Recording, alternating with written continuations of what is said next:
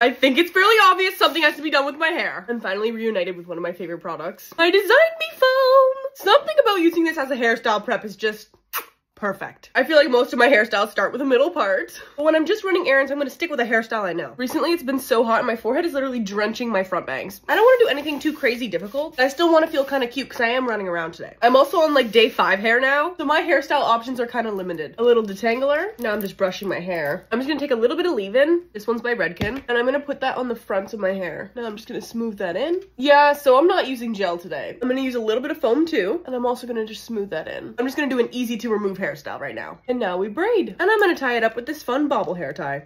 Other side. I'm just gonna mist the rest of my hair. And we're done. I promise you, if it was any other day, I would have totally fixed all these frizzy baby hairs. I have plans tomorrow, so this is what we're gonna deal with. And you know what? It's not bad. I think it's really cute. What? Okay, on that note, goodbye.